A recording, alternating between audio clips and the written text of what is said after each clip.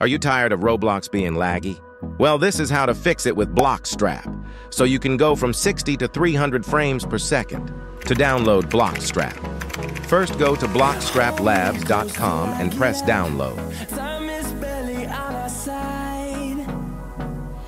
Open the file. Press Configure Settings, Engine Settings, then find FastFlag Editor. Import JSON and paste it from the description.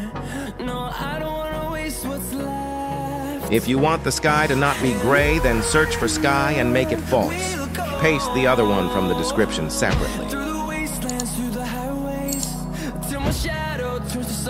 Now save it. Press Shift FN and F5 to see your FPS in Roblox. Mine is from 200 to 300 as it should be.